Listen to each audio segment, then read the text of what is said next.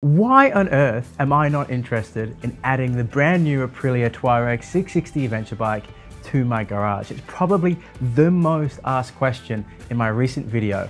So today I want to break down exactly why I think the Aprilia isn't the bike for me. I'm also going to be answering a handful of common questions that I received over the last few videos, covering a range of topics from bike choices to parts to motor camping. So let's start things off with a common question that I received on a video that I posted a few weeks ago regarding gear that I wish I bought sooner. And what came to question was the use of a steering dampener. And the most common question was, do I need a steering dampener for this kind of riding?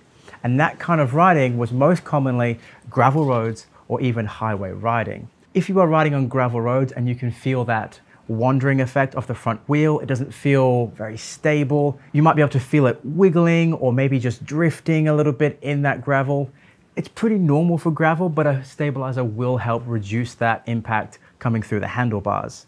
The same can be said for riding on the highway. For me, the benefits of a steering dampener, although they help in those situations too, really best present themselves in more technical riding. I find that I like to have a stiffer feeling in my steering in general, but also when I'm riding more technical terrain and I have deflections from rocks and logs, or I'm going through some rough sand, that's where I think the benefits of a steering dampener really shine.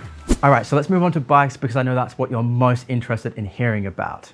Now, the Aprilia Tuareg was a very common bike brought up in my last video, but there was one other that was even more popular. That was the KTM 500 EXC-F. Now, you know that I'm interested in possibly looking at a KTM 690 Enduro R and building a lightweight rally build just for my local trail riding. Now, loads of you in the comments said, forget the 690, jump straight for the 500. That's gonna be where the fun's at. And I want to agree with you. I want to jump onto a 500 too, because I think I would love that engine and that lightweight feel so much better, but I have a couple of issues. Perhaps you could help me with them.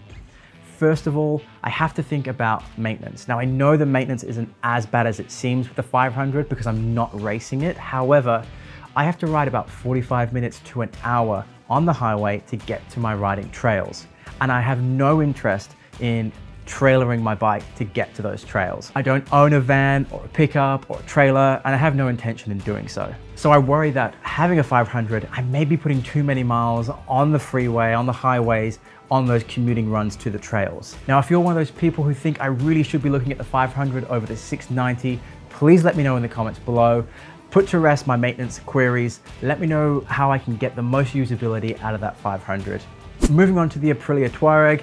So many people, like I said at the beginning of this video, asked why was that not on my shortlist? Why am I not interested in that bike? I mean, it's got such great reviews and many people just call it a better Tenere 700. And in many ways, it does look like that, but there's a couple of issues that just stopped me even considering it. First of all, I just don't like the styling. And I know that's absolutely crazy for me to say because I ride a KTM and most people think that's ugly. But for me, the Tuareg doesn't quite work for me. And I think that's a good thing. I think bikes like the Tuareg and the KTM, I think their design is so polarizing that you either love or hate them. And I like bikes like that. Second of all, there is only one really small dealer, I believe, of Aprilia here in Perth, and that doesn't really quite sit right with me. I like to know that I've got a little bit more dealer support. And finally, I just don't want to own an Aprilia. Now, for many of you, that might be an odd thing for me to say, but it's just that the Aprilia brand has never really resonated with me. They've never created a culture or a scene that I'm necessarily interested in or part of. And so I just don't feel any inclination to want to buy or own that brand of motorcycle. Now, all of this is not to say that the Aprilia is a bad motorcycle. I imagine it is fantastic. The reviews have been incredible. The engine, the componentry, the features of that motorcycle, they all look really, really competitive in the market. Again, it's just a bike that's not for me. Okay, so the next question comes from a single viewer. I think it's quite an interesting one, so I thought I'd bring it up here. And that is, should he buy an 850 GS or a 1250 GS for a cross-Europe trip that he's planning with his brother?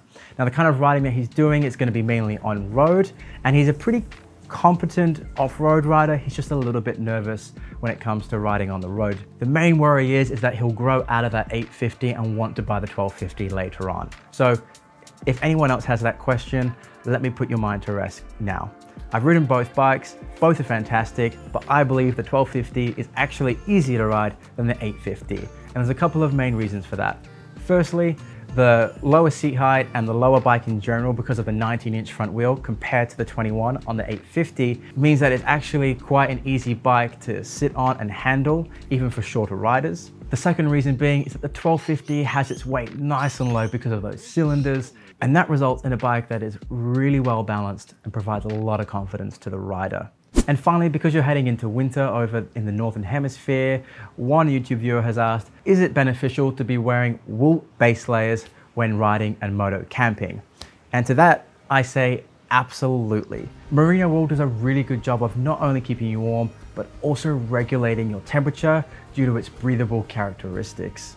Now, I will be breaking down my entire winter riding gear in a future video, but if you want to know the fundamental gear that I use when moto camping to stay warm and comfortable, check this video out right here.